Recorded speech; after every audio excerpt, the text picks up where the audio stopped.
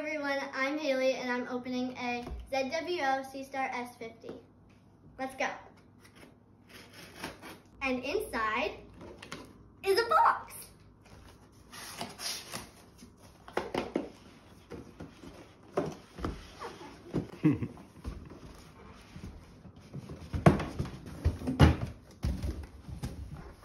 And in this box, there is another box.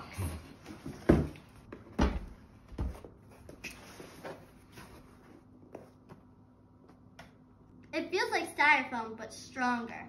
Let's open it.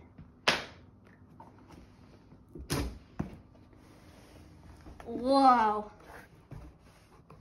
It's so cool. First, we have the tripod, cord, instructions, solar filter, more instructions, and the telescope itself. Let's set up the tripod.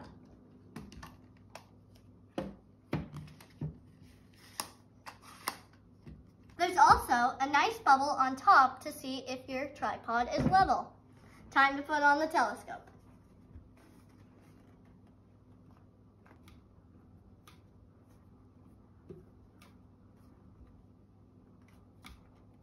All plugged in and ready. It can be plugged in, or it has a built-in battery, so it doesn't have to be plugged in. These are the lights to show what the battery percentage is. It comes with a cord too. A cord, and it's using 14.8 watts. 6. Let's turn it on and see what happens. It changed colors. Powering on, ready to connect. Whoa! Let's go on the app. Let's hit connect and see what happens. Connect? Press the reset button to confirm the connection. Let's press it. Connection confirmed.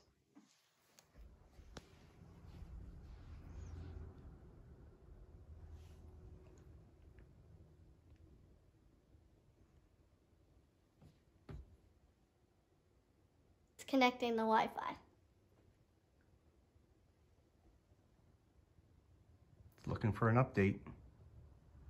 Later. Press update now. Start updating. Oh, it's going fast.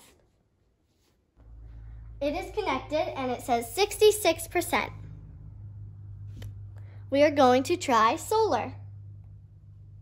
Oh, it says to put the solar filter on, which this is the solar filter.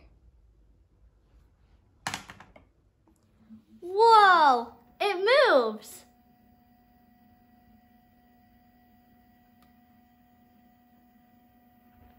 That's so cool.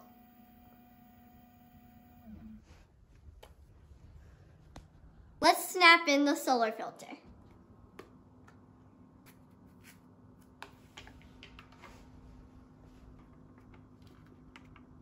It is in.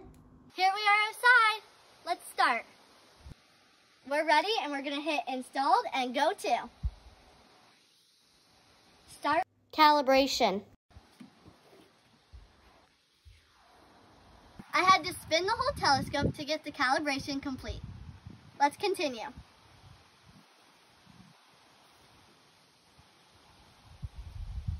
It says finding the sun, 1 moment. It's moving. Whoa, it's on the sun. The sun in the center? Yeah. Whoa, that's so awesome. Now I'm gonna hit autofocus. Autofocusing.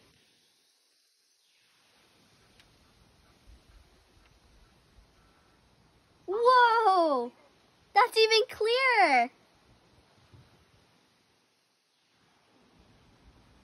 I'm going to take a snapshot of it and switch it to video to record for 1 whole minute.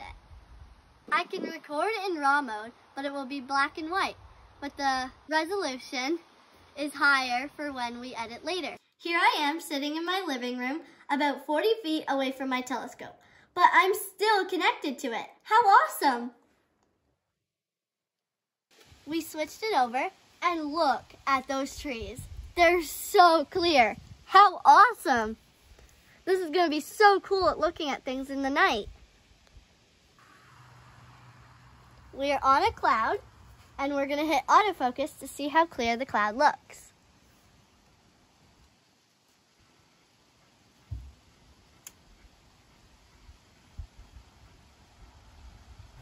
It's getting better. Autofocus completed. The cloud got so much clearer than it was before. Watch the autofocus change to the tree. Autofocusing.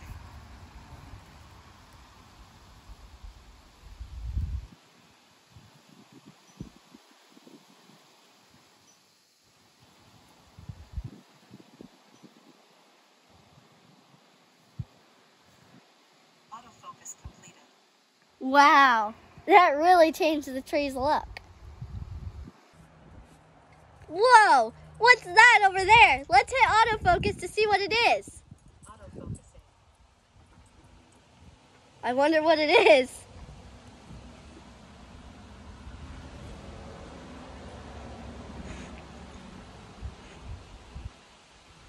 What?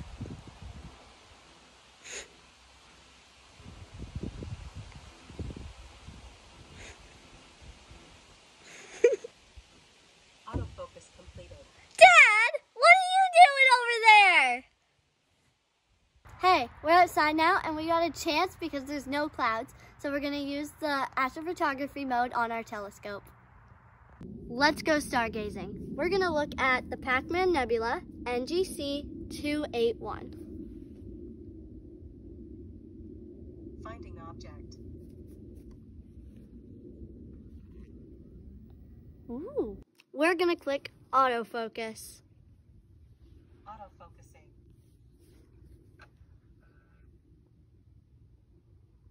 Autofocus is done, so we're gonna start imaging.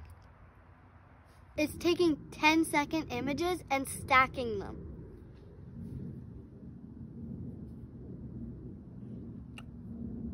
Oh, there's the first one. That's already great.